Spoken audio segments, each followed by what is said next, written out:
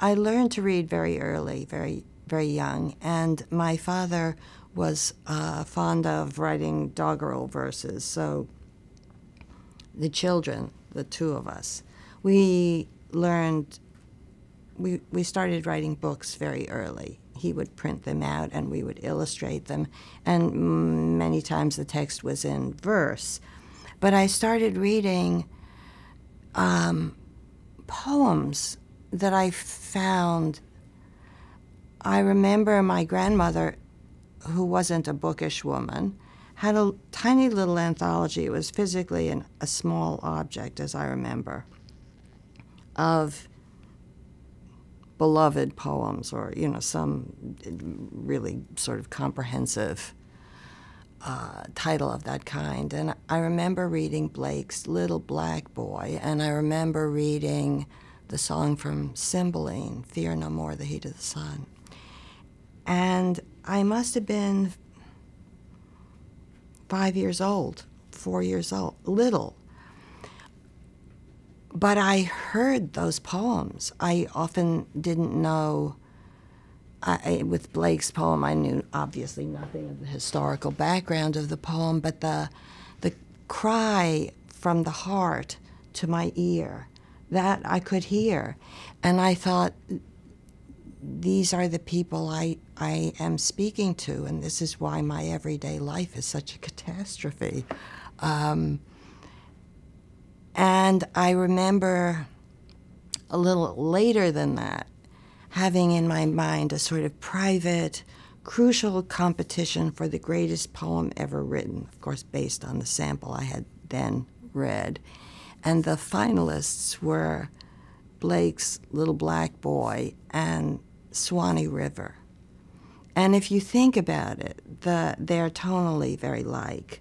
The same solitary voice, raised in lament, essentially, and grief.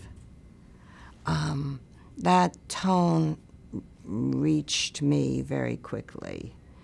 The songs from the plays of Shakespeare were very different, but many times I didn't understand some of the words, and I had no idea that they filled what need they filled in the play.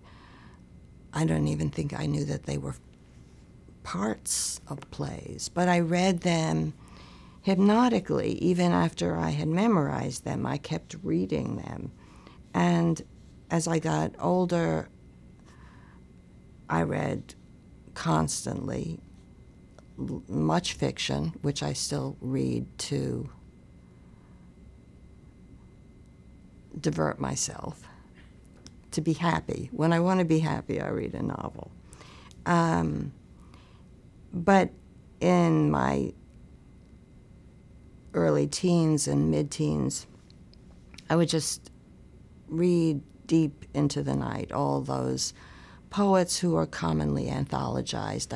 I came from a family committed to education, but not particularly literary.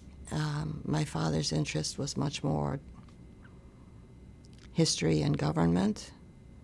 My mother liked the arts, but I wouldn't say she was informed or a tremendous judge. But they were very pleased with my early sense of vocation. There was a tremendous parental support for that. It was one of those sort of child dreams that oftentimes gets knocked out of the child and replaced by something else, sometimes something equally grand. From the time I had that little poetry competition in my head between Swanee River and Little Black Boy, always, I knew that what I wanted was to write. And I digressed occasionally. There was a period in which I wanted to be an actress, which I later realized was simply that I wanted to be applauded. I had no gift for theater at all. I had a good memory. I could memorize lines, but I was a very wooden performer. I was cleaving so hard to an evolving self. The idea of subordinating that self to a role was completely impossible. So my mother, with whom I was often at war in that period, kept saying, "Darling, darling, it's such a shame you want to be an actress because you're such a fine writer and painter." And she left the rest unsaid, and that made me more stubborn. But that was very brief. And then I went back to what I dreamed of. I mean, I didn't know what you did to become a writer with a book, but I wrote poems from the time I was in my early teens. I submitted my first book when I was 13 or 14. Of course, sent back. And poems to magazines. And I persisted.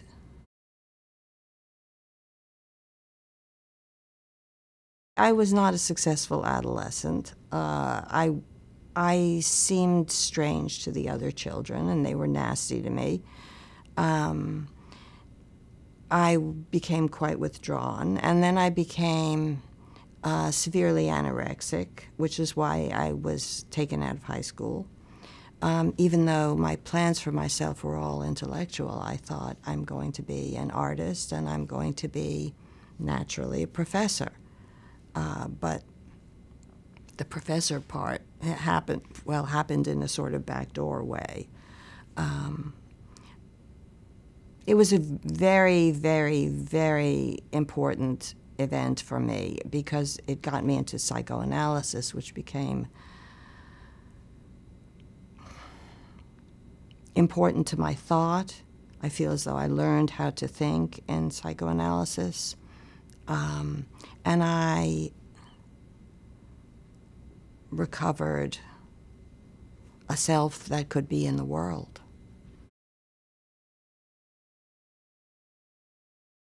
Very complicated and probably not a subject for this inquiry, but obviously a sort of repudiation of my mother, whose will was overpowering and whose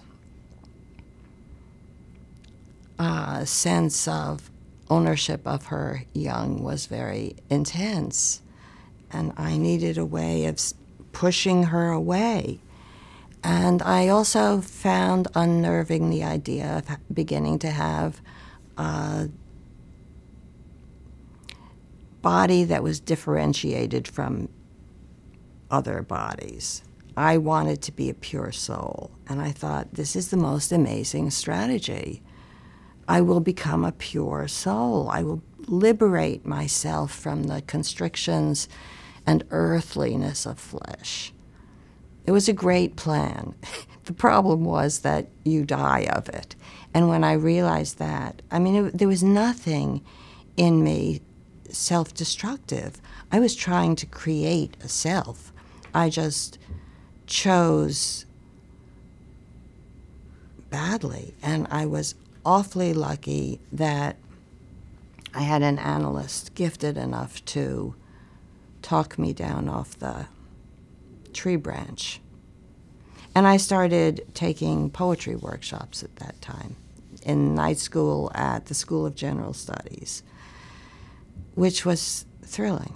And so I had a world of people interested in what I was interested in, and I worked very hard, and I had amazing teachers, very, very good at drawing out of quite disparate talents what was native to them. First, Leonie Adams, who used to smoke about 8 cigarettes at a time. The one would be burning its way toward her fingers, and we'd all watch mesmerized to see if the ash would fall. And then she'd put it down and start another, and there were these cigarettes burning all over the room. And she was not a poet whose work I particularly revered, In fact, I didn't know it until she became my teacher. But she was a very great teacher. She had about her an air of high seriousness and devotion that was attractive to me. And Stanley Kunitz the same. There was a sense of you subordinated your ego to the needs of the poem. It was very attractive. And he taught, he didn't teach it, but he manifested, and we copied the idea of a kind of profound patience and the capacity to be dissatisfied with something that one was doing for a very long time and still reapproach it. And also, he taught, he somehow made clear that we were going to need, beside patience, very tough hide, because there are so many forms of humiliation. You know, there's neglect, which is the obvious one. There's praise for characteristics that you think are not yours and that you deplore. And to be praised for things that you deplore is quite punishing. And there's neglect, the kind that pats you on the head and moves on to the more interesting things. And all of it just cycles, you know, through. You know, what you ascend for a certain period. You can feel the pins moving on the board. And then all of a sudden there you are, target practice for people. And you have to just live through all of it, and not be destroyed.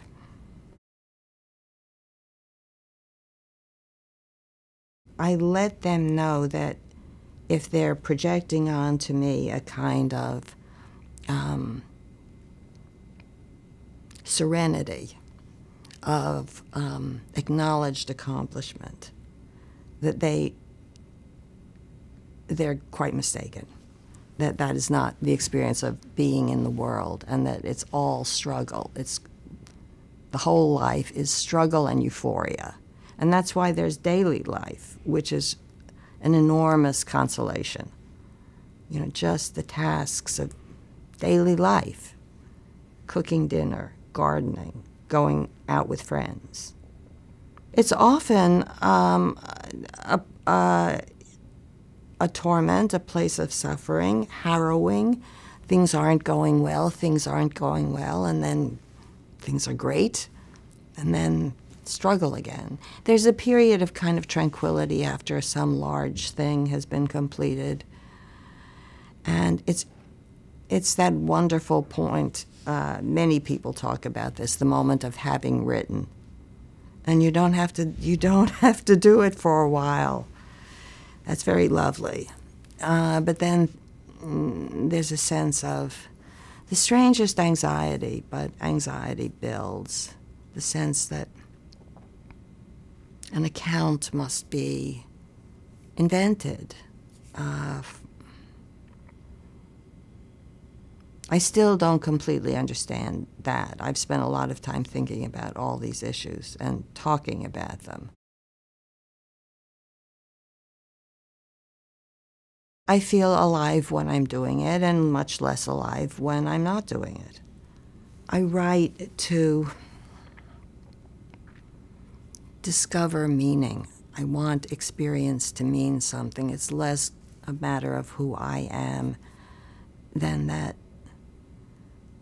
idea that nothing should be wasted. There's something must come of it. And writing is a kind of revenge against circumstance, too. Bad luck, loss, pain. If you make something out of it, then you've no longer been bested by these events. It was a miracle. It was one of the greatest gifts of my life.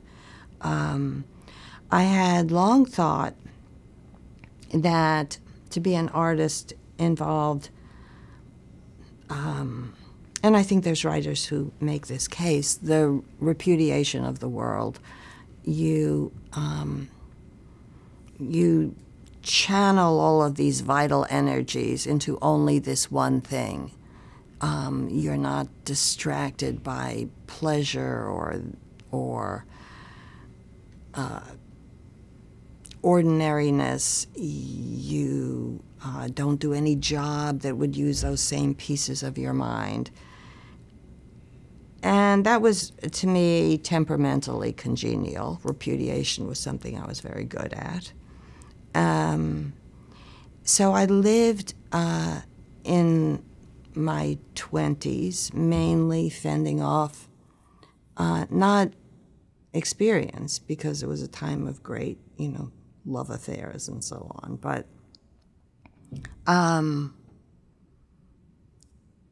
professional work of a kind that would, I thought, draw on my vital juices.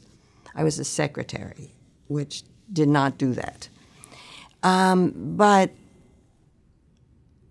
my writing life at that point was spent sitting in front of a piece of white paper at a typewriter, completely paralyzed. And I would think, I've got to write something. And I would write and then push really hard, and tree would come out. But everything was dead. I had exhausted a mode of writing in my first book. I had no new sound to make. You have to hear first a message from the ear, a kind of sound, a phrase. I had nothing to go on. And I kept doing less and less because I thought I wasn't sacrificing enough, I wasn't renouncing enough. And finally, it occurred to me that I wasn't going to be an artist, that this dearest wish of my heart would not be answered, and I thought I'd better think of something to do. And I had offers of teaching jobs, one semester, year-long things based on my book. And I'd turned them down because poets shouldn't teach. I don't know how I knew that. I don't know where that came from, but it was a conviction. It was basically a sentence, a nervous sentence that began, poets shouldn't, and then you could fill in any blank that was serviceable at the time. I was invited to go to Vermont to take part in a colloquium, and John Berryman was among those invited, and he was a hero. I wanted to meet him. And the minute I got to Vermont, I felt I'm supposed to live here. And I had never had that feeling.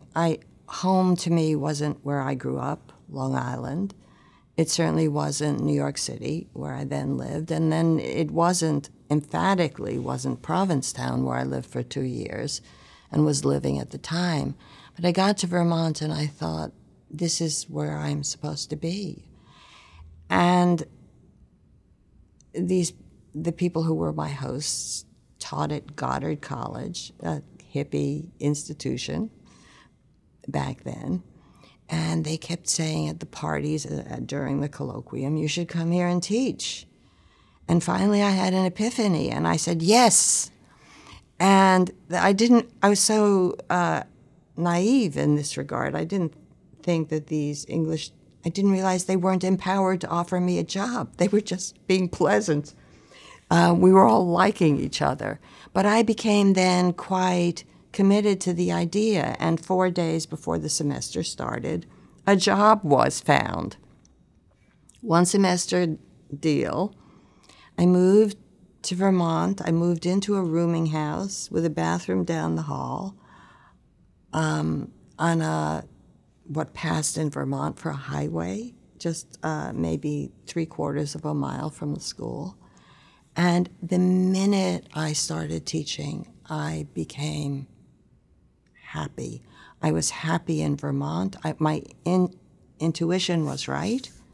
I think I know why, but and teaching released me. It was one of the most dramatic, transformative experiences of my life, and entirely positive. It didn't have, I mean, having a baby was something like that, but it initially was terrifying and horrible. But this was simply, I loved what I was doing. I found my students fascinating, gifted. I was not much older than they were. I started writing. I started writing with a fluency I had never experienced. I started writing the poems that were in that second book, which are, I think, really the first real poems I wrote that weren't just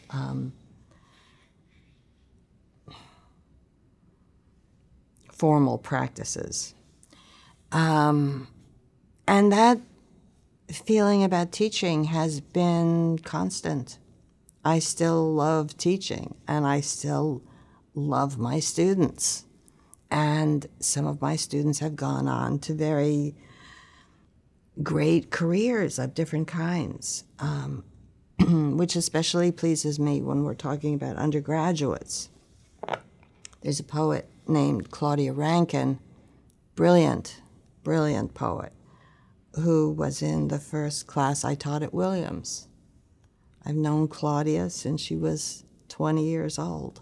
They'll make me a better writer. They will, if they're making discoveries, they're hearing sounds I can't hear, and reading their work I begin to hear, because there's still lots that I can do for them. But I get excited by the freshness of their minds. There are a number of people my own age who are doing extraordinary, remarkable work. But I feed more on the young because of the sense of the sounds they're making are different, new to my ear. One of the things I did later was I started editing a first book series, which was a discovery akin to teaching for me. I would get these cartons with 100 and something books, finalists, and some of the judges for these competitions would ask to read 10 books. I wanted to see everything that had, in the idea of the readers, screeners, some merit. And I copied design Michael Collier had put in place for the Bakeless Prize, which I judged one year, of having the judge choose younger poets who would screen. And it's terrific because you have people then reading these books and making judgments about what to pass on, who are people whose sensibilities you trust. So when I started doing this for the Yale Younger Poets Prize, before I was a teacher at Yale, I had young poets screening for me, and I discovered in these boxes great artists. I mean, phenomenal artists. And one of them was Peter Streckfuss,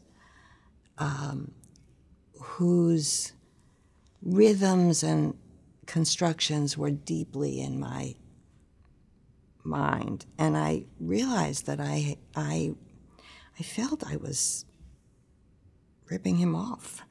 And I went back and reread the book. This was some years afterward.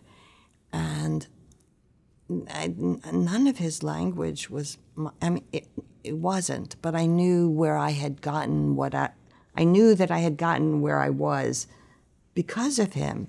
And I called him and I said, I feel I must apologize. I hope that you don't feel that these poems that I'm writing are your poems. And I said, I checked, and there's no duplication of phrasing or even meter. I mean, they're different, but I know. And he said, oh, this is wonderful, Louise. This is what should be between poets, that there's a kind of active cross-pollination. I don't know that I would be so generous. I'm very custodial. You know, if I see a phrase of mine in someone else's poem, I'm not happy. I want to write a letter to the editor. I wrote that, but I don't.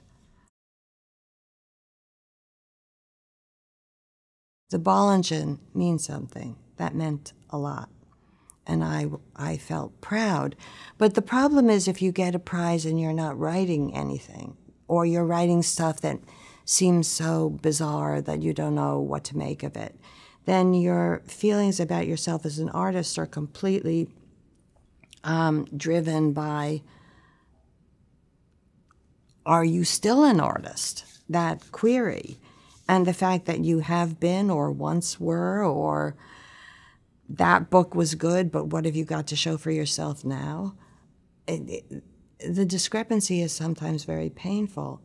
And a lot of prizes, I mean, the judges are just human beings, and they have agendas, and they have feuds, and they have loyalties. And if you know something about the world, it's very, I'm sure this is true in other fields. You can see that so-and-so is getting this because the judge is actually ferociously jealous of someone else who properly should have gotten it. Things like nasty businesses like that. So worldly honor, it makes existence in the world easier. I mean, it puts you in a position to have a good job. It means that you can, or you could in a different economy, charge large fees to get on an airplane and perform. But, and for all that, I'm very grateful. But as an emblem of what I want, is not capable of being had in my lifetime. I want to live after I die in that ancient way, and there's no knowing whether that will happen, and there will be no knowing, no matter how many blue ribbons I have plastered to my corpse. I hate the word, but it's true that something sometimes visits and other times doesn't. I mean, I feel definitely that I wish I felt otherwise, but I feel as though there has to be some catalyst, some inspiration, all of a sudden there's a phrase in your head. Where does that thing come from? I don't know. And because I don't know how to have more of them. Sometimes there'll be lines in my head for 2 years before I know how to use them. I don't know in what context what I hear can be liberated. And so initially they seem a great gift because you have these 2 beautiful lines. And then they become a torment because you have these 2 beautiful lines that aren't in themselves a poem. And you have no idea what kind of house to build for them, around them. And there have been periods in my life when my first thought in the morning has been that piece of language, my last thought at night, the piece of language, but it's like whip. It's a punishment because I can't do it. And then in each of those cases, ultimately, I could write a poem that made a world. And every so often, after I was 50, I started writing books very rapidly. This happened in the maybe 4 or 5 books. The Wild Iris was written, except for about 5 poems, it was written in 6 weeks, 8 weeks. Vita Nova, the same. The 7 Ages was written in something like, 6 weeks. I mean, just like 4 or 5 poems a day, and then the day before you start, you're complete blank, and then all of a sudden, 6 weeks later, you have a book. It's and then you're very tired, and you get sick. And then some of the other, Village Life was different. Averno was written in 2 halves. The first kind of slow, dogged, hopeless. Then hiatus of about 2 years, and then 2 years later, the second half, very fast. And then Village Life was sort of ideal. It was a steady writing for about a year, and a sense of great curiosity and contentment and richness without any of the tempestuousness of that very rapid, you give up sleep thing. I know it sounds like something that should be medicated, but it doesn't feel like mania to me. It's very specific to this one event. Anyway, it's certainly not going on now. I think what I feel is trust in my editorial capabilities. I know that if I get something on the page, I can do something with it. I'll know what to do. But yeah, I do. My bedtime story when I was very, very little, my father used to tell my sister and me the story of St. Joan without the burning.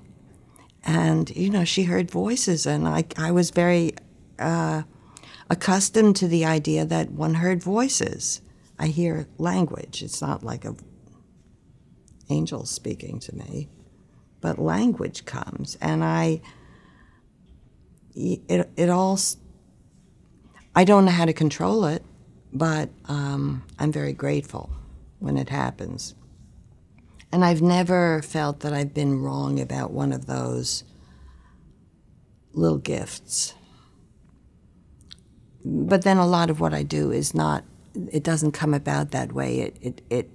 It's a sort of one poem leads to the next in unexpected ways. But when some switch has been flipped and you're in the on mode, and then you're off. And every time it's off, you feel as though this is the true silence. This is the end of all speech. It's a horrible feeling, and it still dogs me. I mean, I've been talking a long time right now, for example, but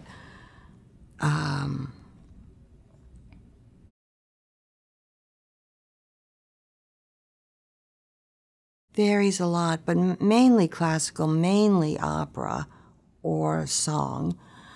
When I was first, this is my favorite of these stories, writing Averno.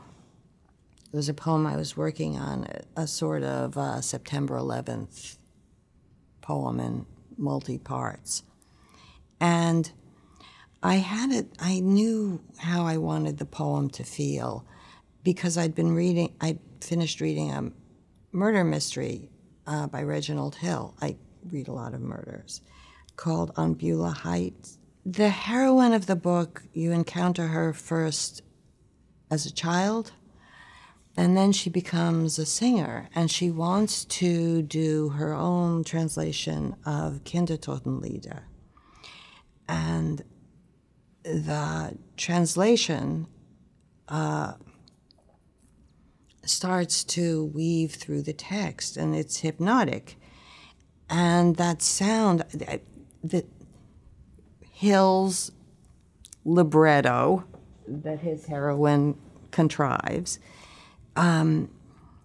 drilled itself into my head, and it was in my head when I was working on these poems, and I showed one of them to my friend Frank Bedard, who's a very good reader, and he said, "You've been listening to Das Lied van der Erde." And I said, "No, but I've been reading Reginald Hill on Kindertotenlieder." And he said, "You sound like Mahler." And I said, I didn't have the music. I would never listen to Kindertotenlieder because it has such bad karma. Everybody who had anything to do with it lost a child. I couldn't afford that. But Das Lied van der Erde, Frank said, "We have to get you the record." And we got a beautiful recording. I felt that music was showing me how to write this book. Even the poems that don't sound anything like it. And so I listened to Das Lied van der Erde all the time when I was home. Every day, nothing else. And then finished my book, and then now I can't listen to it because I've over-listened. Years will have to elapse. And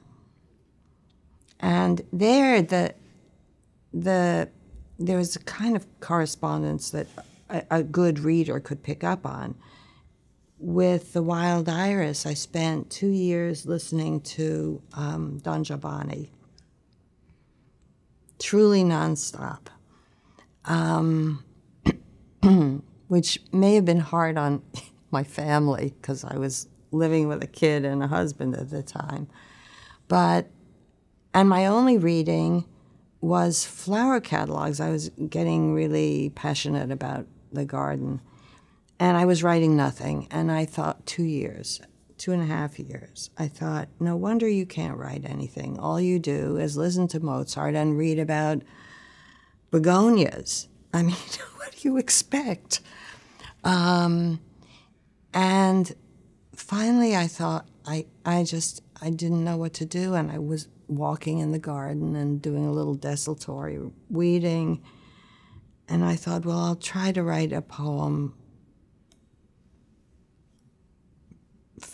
spoken by a flower. And immediately I thought, well, within 2 days, when I wrote another, I thought, this, I know what I'm doing. And it was still Don Giovanni and the flower catalogs, but all of a sudden they'd fused into this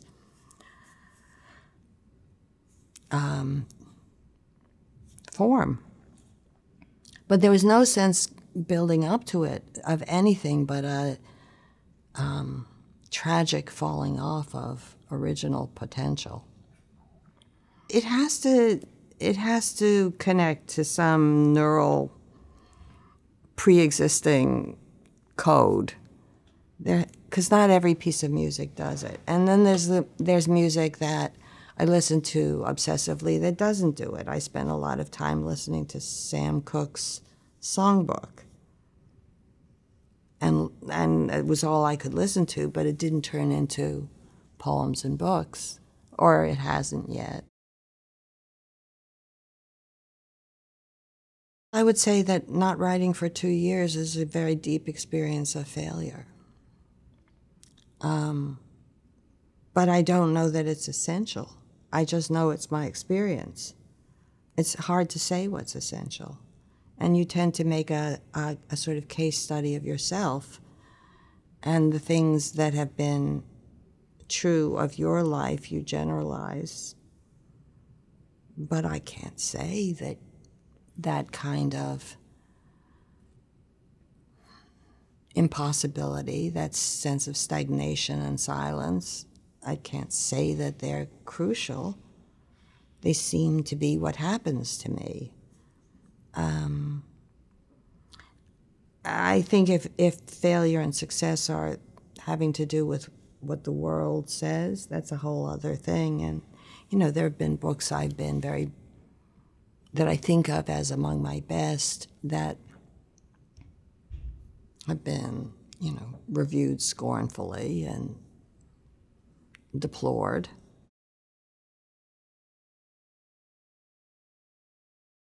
Never fiction. I mean, fiction is for me it's like cooking. It's pure pleasure. I don't want to sully it by involving myself. And I don't think I'm a storyteller. I like writing essays. I have to, it seems, be angry at something to write an essay. Though I've written now 10 extended forewords, introductions to books by young writers. And I have about 5 or 6 other essays unpublished. I feel as though the balance is wrong. I don't know, I don't see a book in that. But I would like to write another prose book. It was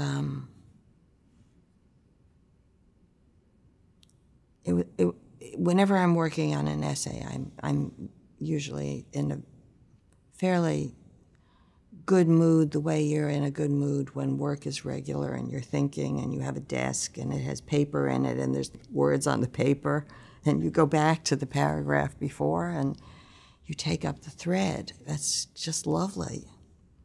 But I don't have any ideas for an essay now, and maybe I won't write any more of them.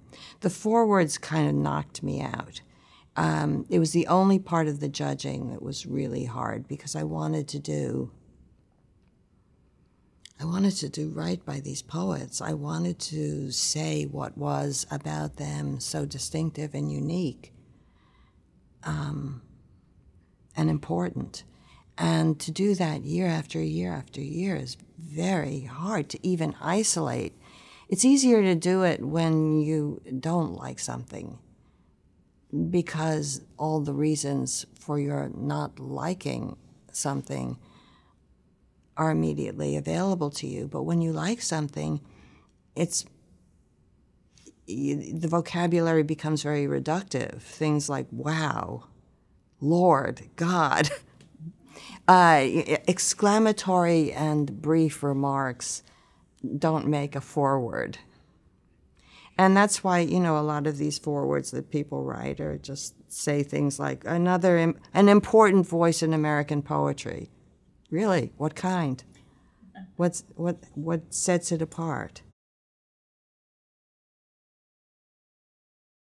If someone's really a beginner, then you simply try to isolate the moments when the poem seems alive, as opposed to inert. And, if you can see from the first line where it's going and then it goes there, it's a dead thing. It takes you nowhere you don't know already. And if it does so in elegant metaphors, so what? This poem has already been written 3,000 times. But when you see something that is unprecedented, and if you can show the person that. So that's one level of teaching, but then once people become really artists, young artists, but artists, it's not doing it better according to some formula. It's where does the poem wilt a little?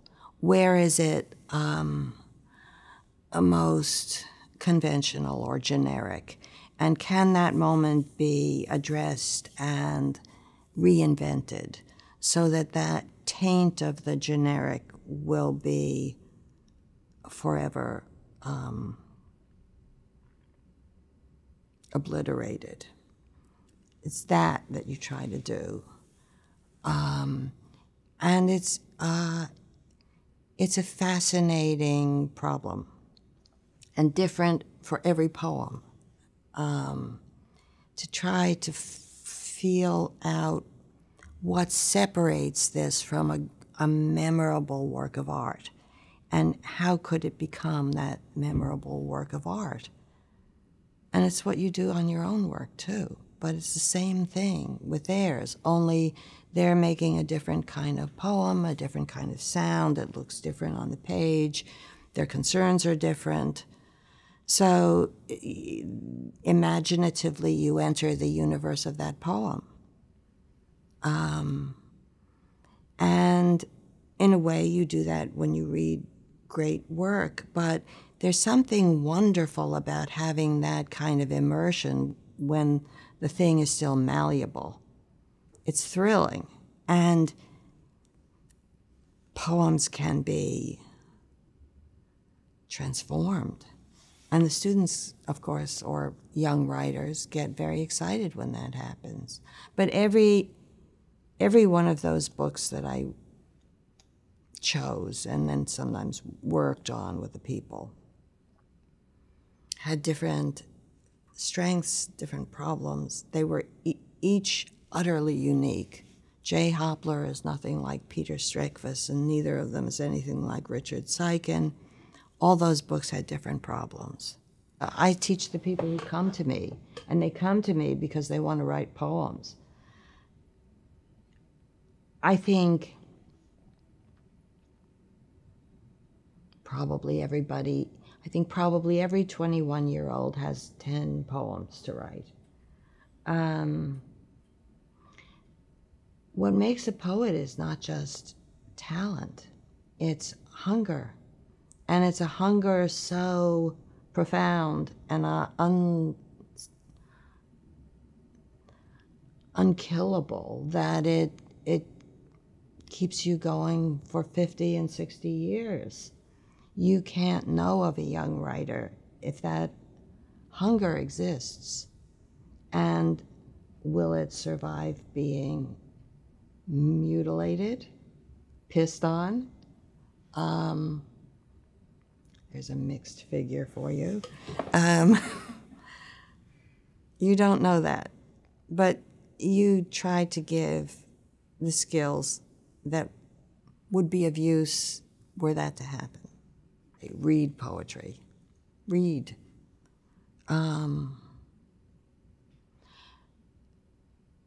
Keep yourself open to alternatives. But that's, I think the problem with the question is that it depends on the person.